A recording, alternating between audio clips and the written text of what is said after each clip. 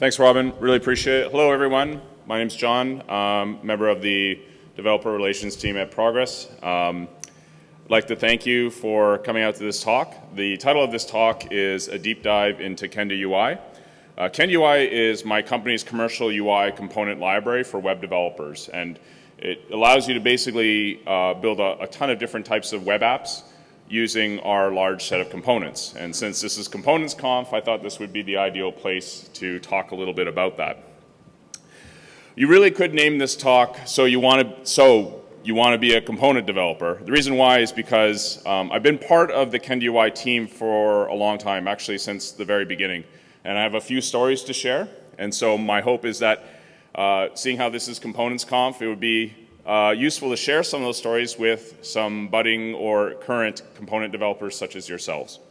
And we've made some mistakes during our development, I'll be completely honest, but I think we've made a lot of really good decisions as well. So for those who aren't aware, Progress provides a bunch of solutions for folks like ISVs, enterprise customers, and developers. The company that I was a part of, Telerik, was acquired in 2014. And since then, we've acquired also Kenvay, if some of you might be aware, or Ipswitch. Just to give you some stats, we have over 1,700 ISVs who use our software, over 100,000 enterprise customers, and about 2 million developers who use our UI controls. For those of you who aren't aware, OpenEdge, one of our flagship products. We've also, obviously, Telerik itself. Maybe you are some of our customers. That'd be great.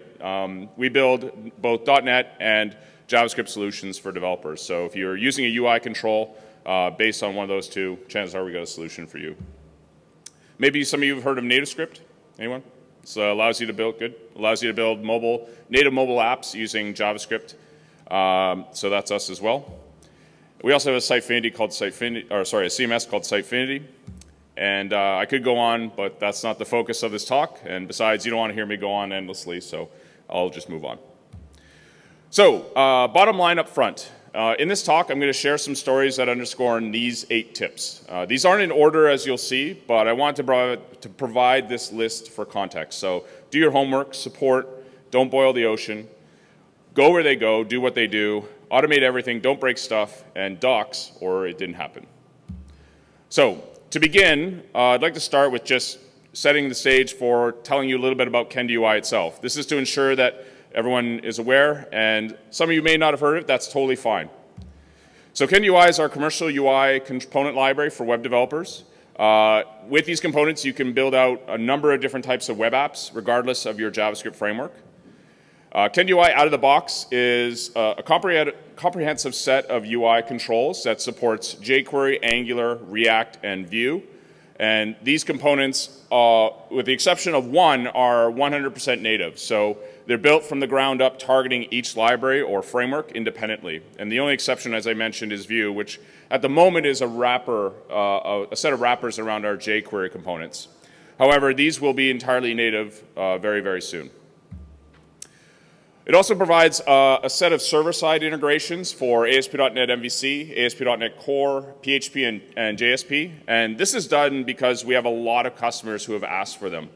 And so when you're building out a component library as a developer, it can help developers a lot by providing these sorts of integrations. And we still use Kendo UI in the front end. It's just that we provide these nice server wrappers in .NET, PHP, and Java so that developers can use it easily. They in turn emit the front-end code that Kendo UI is actually based on. And so could customers build these solutions without it? Yes, totally. They could just use Kendo UI and away they go. But things like this make it far easier for them, and that's the whole point.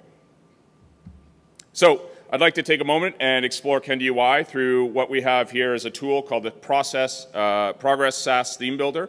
This is a tool that can provide an environment for customizing themes that we ship with our components. And just for those who aren't aware, it was built with TypeScript and Angular. So I'm going to go ahead and switch over to show you that.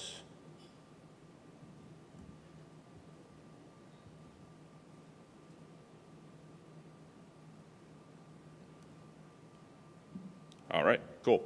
So if you go to this URL, themebuilder.telerik.com, you can play along at home. We have a number of products that utilize our themes, but just to show you one example, I'm going to create a theme based off the material design language from Google. We have other ones as well, like Bootstrap, etc. just to give you a sense of the types of widgets or controls components that we have inside of these frameworks. So some of the common ones you might be familiar with are ones for navigation, like buttons, toolbars, button grips, etc. We have these ones for selecting various items, so I can go ahead and type in various characters that autocomplete. We have combo boxes, etc., etc. So these are basic controls that oftentimes are very useful in the context of a web application. We have other ones as well, like a grid component. This is great for sorting, filtering, paging. A variety of operations are built in there. This can connect to both a local and a remote data source. We have other ones like a tree list control. So this control allows you to get a lot of hierarchical information through a built-in tree list display. Anyone working with financial data or wanting to work with the calculation of various sums, etc., can use our pivot grid. We have a spreadsheet. If you've used Excel, you might be familiar with that. Built-in editors, upload controls, things for layout. We have this control for conversational UI, which allows you to build chatbots. Very nice interface for displaying text to a user, providing options, etc. And then as we move down, scheduling, Gantt charts, calendars, etc. So the bottom line is there's a lot of controls available in in Kendo UI. If you want to check out the demos themselves, we have a demos page, which is at demos.telerik.com. There you can see the variety of demos we have for our various controls, like those for Angular, jQuery, React, etc. And we have a number of examples that you can go ahead and check out there. So that's just a sort of a quick look at Kendo UI. So I'd like to take a step back and talk a little bit about the motivation for this library. Component libraries are built either out of necessity or a market opportunity, or sometimes both. And in the case of Kendo UI, there were a few factors at play at the time when we shipped. And while we're diving into the bit of the Kendo UI story, I want to help you understand our decision-making process that went into the library. So the hope here is that as you understand what we did, it might help you when you're looking at building out a component library or components going forward. So Kendo UI was announced to the world back in August 2011, and after months and months of stealth development, we shipped it out and made it available as a public beta. At the time, we positioned it as, quote, combining the best of HTML5, CSS3, and what we called evolving JavaScript APIs to deliver a unified client-side app framework. And the reason why we say evolving JavaScript APIs is because if we remember back in 2011, some of you are too young to remember, but back in 2011, there was a lot of work that was being done around HTML5, around JavaScript APIs. There was a lot of contention, if you will, between the various browser vendors, prefixes, etc., libraries, polyfills, etc. There's a lot of stuff moving around the space. And so we decided to provide this one framework that would unify all of that and provide it in a way that developers could use easily. We targeted jQuery at the time because it dominated the front-end landscape at the time. And in fact, it still does in many aspects. Of course, this depends on who you trust and who you measure through. Another reason why we targeted jQuery was because it was highly fragmented in terms of the plugin story around it. As many JavaScript developers here know, when you were targeting jQuery back in the day, there were a lot of plugins for various things like templates and data binding and localization and validation. And not all of them were compatible either. So it created a bit of a challenge there from a development perspective. So we decided to address that by providing or building Kendo UI. Our goal was to provide everything you need in this one app package.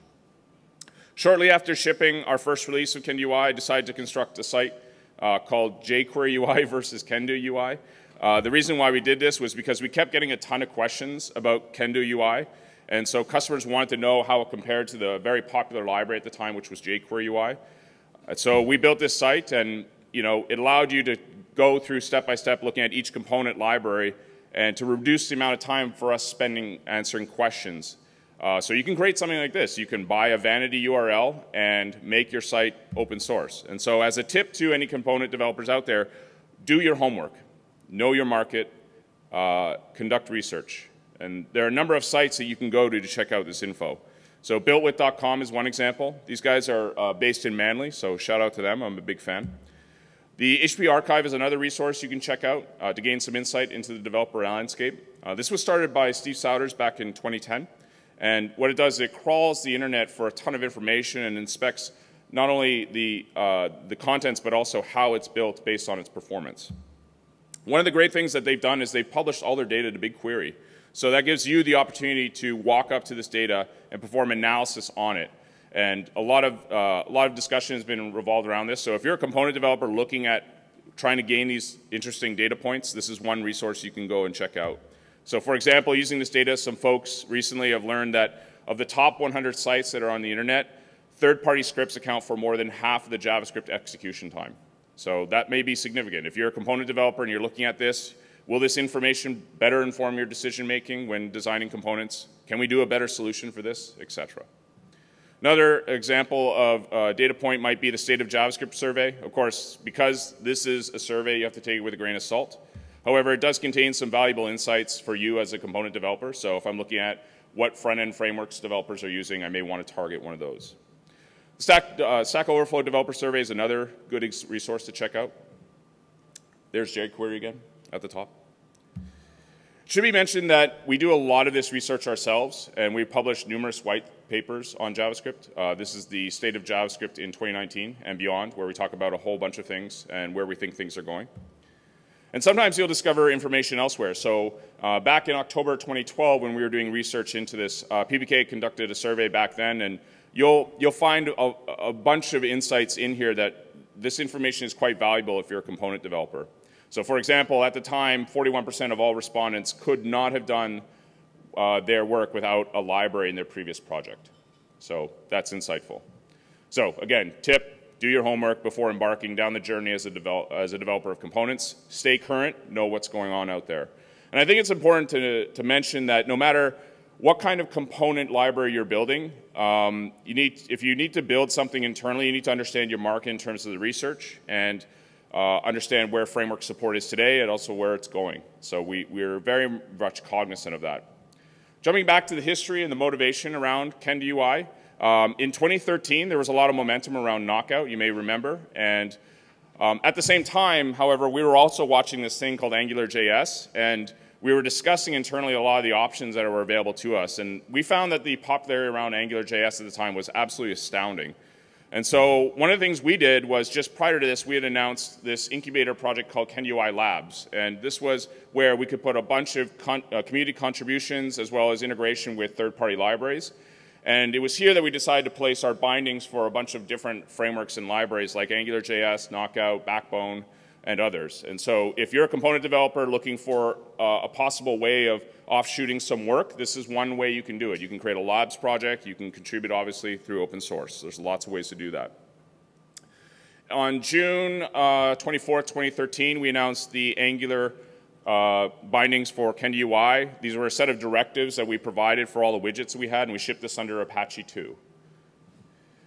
So another tip, don't boil the ocean. So some of you may have seen the movie Contact, where Ellie's character is really anxious to make all these insightful discoveries around the aliens that have contacted Earth, and her father keeps telling her, small moves, Ellie, small moves. It's the same idea. You get really, when you're a component developer, you want to build everything that everyone's asking for. And my recommendation to you is that don't try and do everything that's out there. I know it's encouraging that if you're excited to build these things, but oftentimes it's too much. So creating a labs incubator is great, and creating community projects is great, but take a piecemeal approach, step by step, and your customers will be happy for it.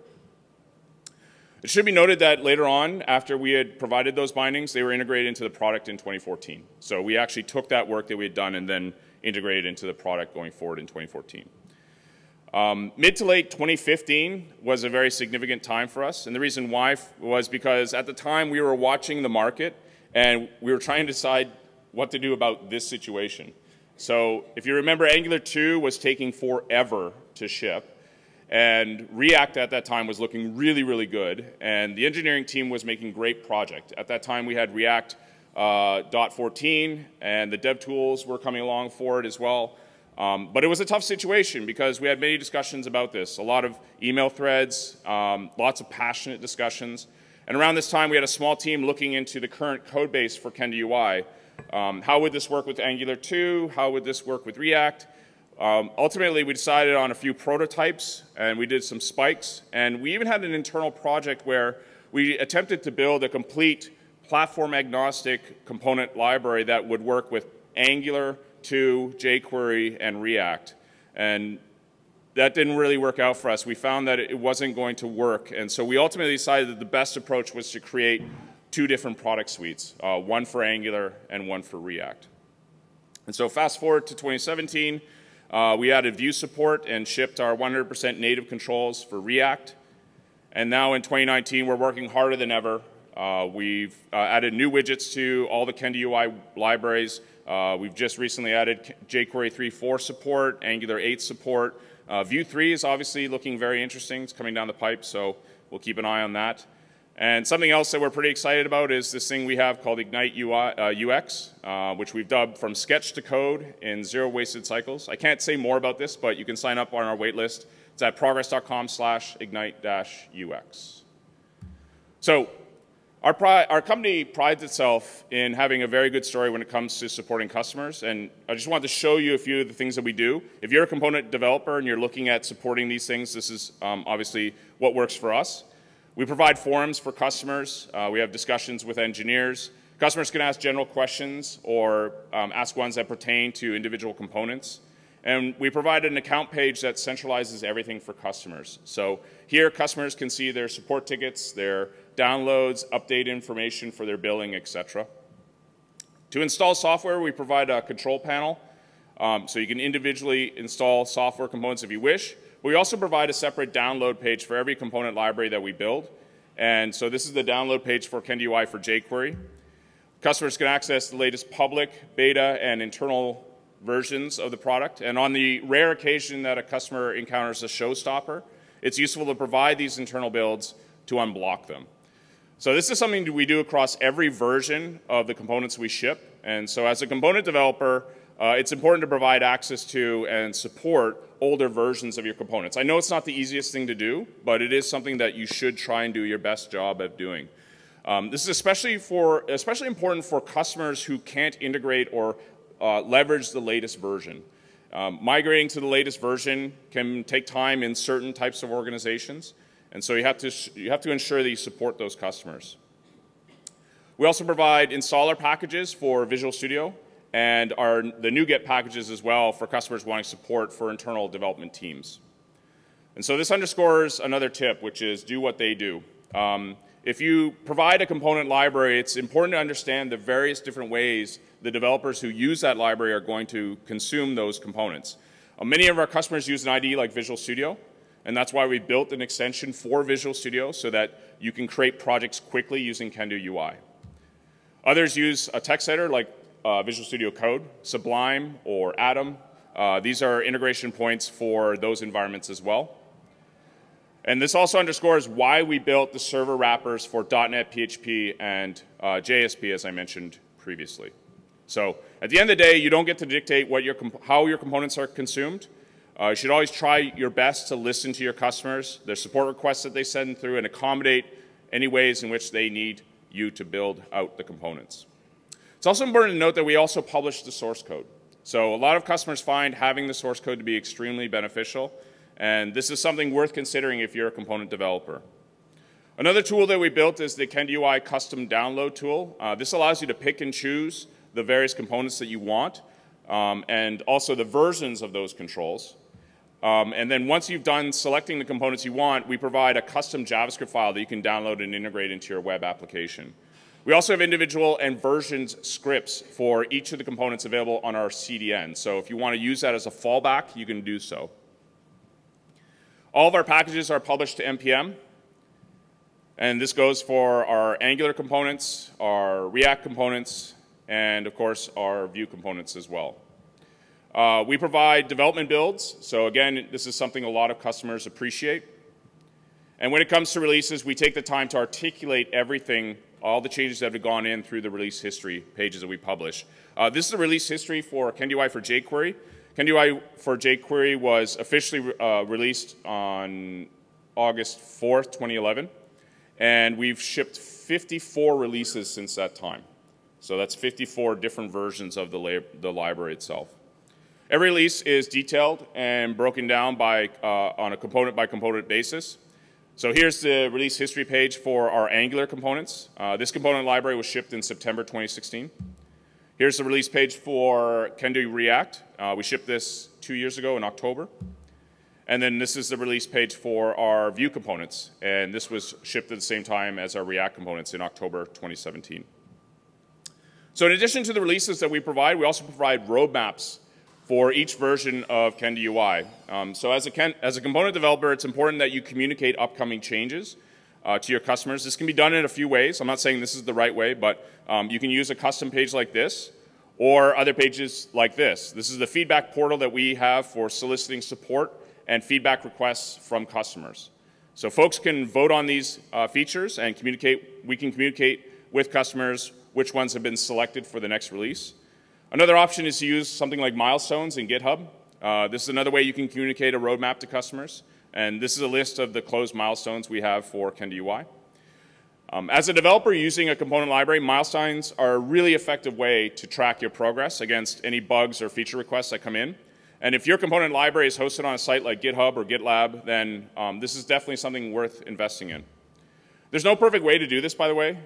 This is an example of the iteration plan for Visual Studio Code. Just thought I'd cite it as an example. So as progress is made, list items are completed, and you see that progress occurring as you go through it. So just to talk a little bit about some of the product management that we do, we have a number of both public and private repos on GitHub and GitLab, which we host internally.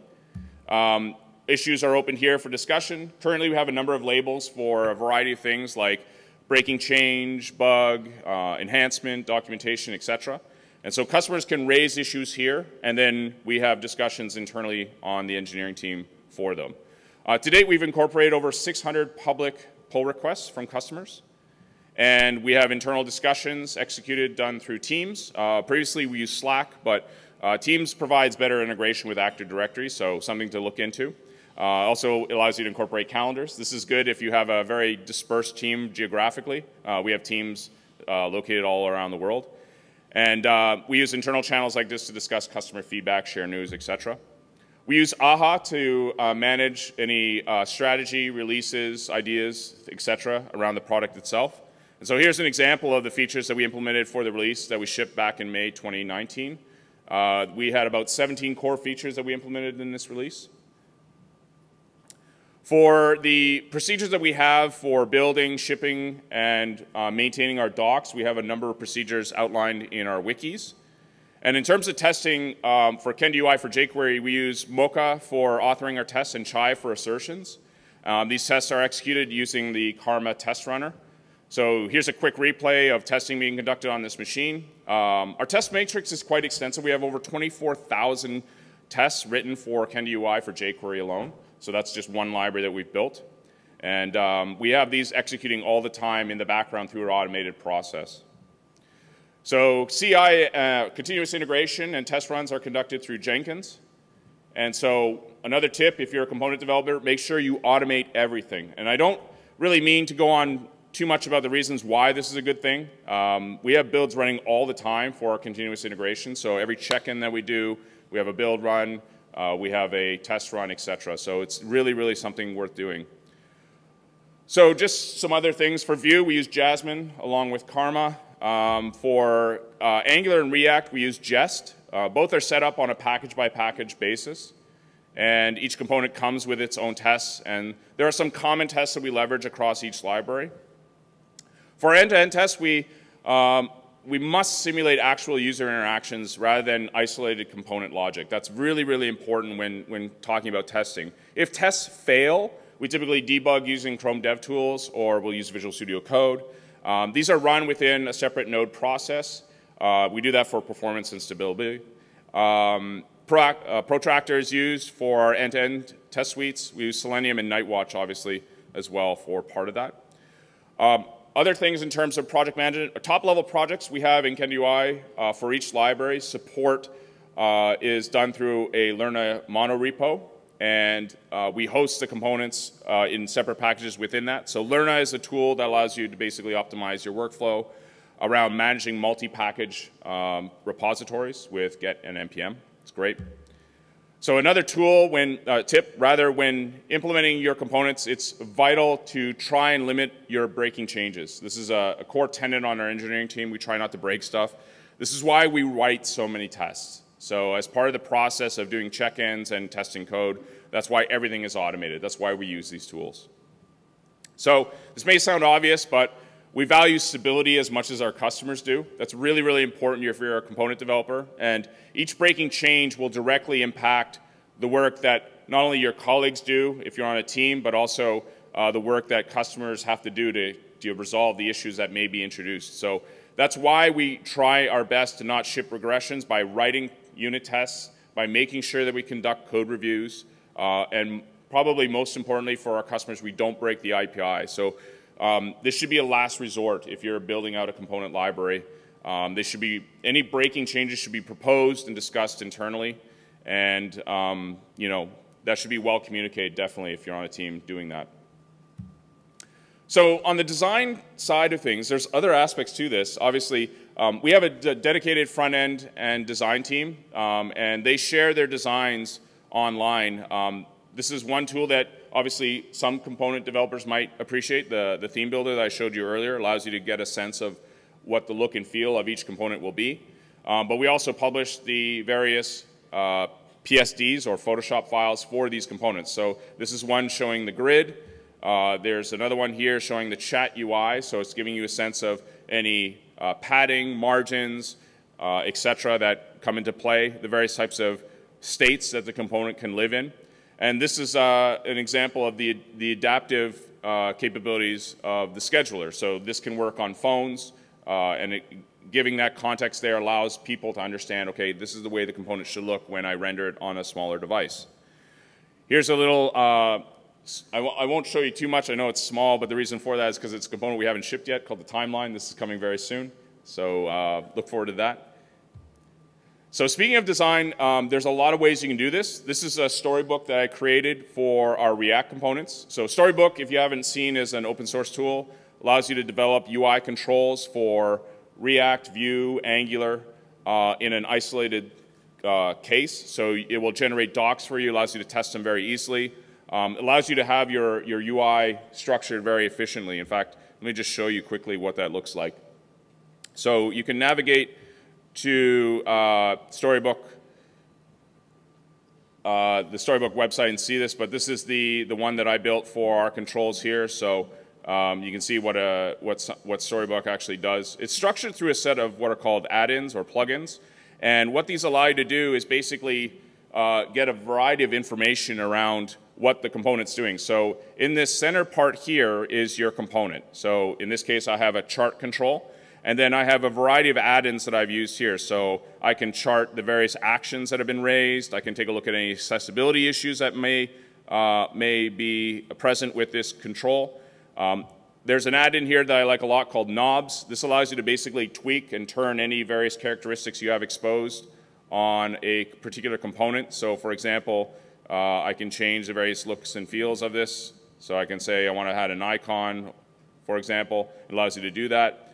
It allows you to generate a variety of different doc types. You can change the type of user agent it's using. You can change the background and see how your component runs within that background. You can test for accessibility. You can test for grid alignment, etc. So there's lots of features built into Storybook, and it's a really great tool I would recommend checking out if you're a component developer. So this is one that I built for our React controls. I showed you the demos earlier. This is a great resource if you're interested in that sort of thing. So providing online demos turns out to be a really useful aspect of being a component developer for consuming them, because it allows you to see how they work. This is the Kendo UI dojo. This is something that we built back in the day when Kendo UI first shipped. This was predating all those ones that you saw that are available now, like Stack Blitz, etc. This wasn't even available back in the day. We built this as an interactive learning resource for people to run through tutorials and see how the widgets actually work. We built this back in August 2012. We built it on Node and Express, and it was built with Kendo UI _ and CodeMirror. So those are the tools that we use to build that. This is a tool we have called the Chrome Inspector for Kendo UI. It was inspired by the AngularJS Batarang. Allows you to basically inspect widgets that are present on the page, get information around the various aspects of them. We have a built-in linter for this as well, so you can lint the static JS and see if there are any configuration problems that may arise, for example. And we've also published a ton of different videos for customers wanting to know more about the library. The whole reason why I mention this is because in addition to building the components themselves and obviously testing them and making sure they're well documented, there's a lot of ancillary things that need to happen in order for you to be successful as a component developer. And this is just one aspect of that. Providing videos where people show sort of walkthroughs or how to use the various components in various states, it turns out to be immensely helpful for developers. It will help you in terms of reducing the amount of questions you get through your support channels. So it is something I would recommend. Nothing speaks better than a video or a demo, and I've often said that despite the fact that a picture's worth 1,000 words, I've often felt that a demo's worth 1,000 pictures. So if you have a demo that you can show folks that's live or a video showing the exact use case that's being asked about, that turns out to be worth a lot. So definitely worth checking that out. So in addition to all these resources, there's obviously a lot of various other things that you can do, but the point here is I'm not going to prescribe that these are the be-all, end-all, but they certainly have worked well for us. So just again, another tip, don't boil the ocean, as I said. Building these things out are hard, and you want to do everything, and I get it, but you have to take your time. Another tip, docs or it didn't happen. Documentation is absolutely vital for being a component developer. We have over 630 knowledge-based articles up on GitHub.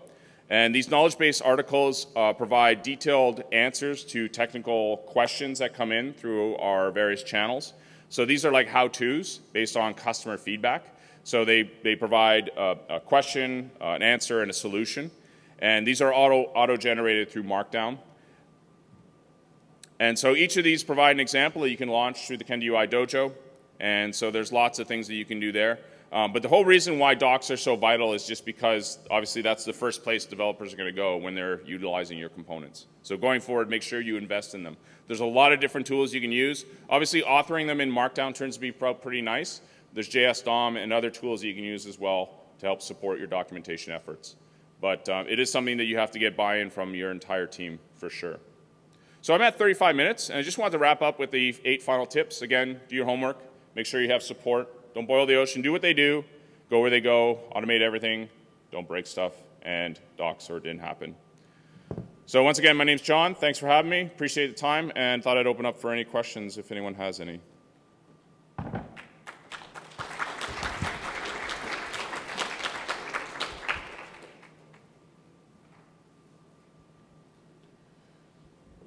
Hey, John. Hi. So obviously some of the companies decided to go with different UI components. What do you think the migration process, how complex would be the migration process from that UI component to this one, actually, Kendo UI? And can we do it component by component? And that's my first question. The second one is, how easy is to customize the components on your framework? Like, I'm not talking about the text or color of the button. I'm talking about specific UI, specific UX requirements like paddings and very complex stuff that we had to do it. We had to override the style in the different UI components. Yeah. So I'll answer the first one in terms of migration and such. I'll speak in a general sense. I won't target Kendo UI because I want to speak at a higher level in regards to components. There are various ways in which you can write your components so that they work well within the framework that they're running upon. So that's part of the reason why we decided to tackle each library that we support independently and leverage the features on a case-by-case basis that they expose through those components. And so we started with jQuery, we then evolved into Angular and React, etc. And we were discovering things along the way. And obviously those things are not static either. They're going to evolve over time. In terms of migration, it really is, I'm afraid to say, it depends. You know, I know that answer is always said, but it really depends on how much integration you've done with the component itself. Obviously, there's underlying data that supports all of this. So does that data come from, does it have to be consumed in a certain way to work with your component library? Or can you get access to that data in a very easy way? That's the first challenge. After that, it's the design challenge. what design resources are available to the component library, how is the component exposed, what sort of, does it support customization, as you rightly point out? So not just text, but things like padding, margins, color schemes, right to left support, locales, internationalization, like touch support. There's all kinds of different things you have to obviously think about. And so, you know, in the case of Kendo UI, we certainly think about all those things. But in terms of migration, it really depends on what you've done. My recommendation for most migration projects is to start simple and small. And in some cases, that means have a spike where you write I guess a prototype or a throwaway using just the libraries as is and just try and keep the data consistent. And then other cases, you might want to just use one component and then just drop it into that one location. You can totally do that as well. Really depends on how you want to structure it. And I wouldn't recommend like nuking everything from orbit and just saying, okay, we're doing everything this way now. It certainly you can certainly use more than one, that's for sure. So your second question was regards to customization. And in terms of our controls, I don't want to speak too much about it because I've been talking about it for a while, but you should write components that are highly customizable. All our CSS classes are well documented. We use prefixes to prevent collisions. We have the theme builder UI that you saw earlier allows you to customize everything. You should do your best to expose those capabilities. By the way, the thing I didn't show you about that was when you customize the widgets, we'll generate for you either the LEST or SAS file for you, so you can integrate that if you want. But we publish those online as well, so you can totally target those as well. You should try and provide that customization if you can. Because the reality is everyone's going to make it look different. No one's going to follow the design guidelines of Twitter or Google or whatever religiously. They're going to do a little bit of customization in each case. So providing that extensibility or customization turns out to be a really nice thing. Did I answer your question? Yes, one more question, sorry. Okay. So if I bring in one component tomorrow in my framework, does it support the dynamic theme changing that you showed us? So those dynamic theme changes are targeting very specific classes in the styles. So no, but yeah. Cool. So there are tools that allow you to do certain things like that. So Storybook would be a good example. So Storybook allows you to take, it provides, that tool I showed you earlier, Storybook, allows you to have a host container for your component, and then you can tweak any part of it that you wish, and it just dynamically changes. And you can see all kinds of interesting things run. You can run unit tests, you can generate docs. There's a lot of really good uses out of Storybook, and changing themes would be one of those as well. So changing the various properties of various classes you have in there would be a great use of that. Any other questions? I think that might be the time. Okay. Thank you very much, guys. Really appreciate it. We've got a booth over here. Check us out.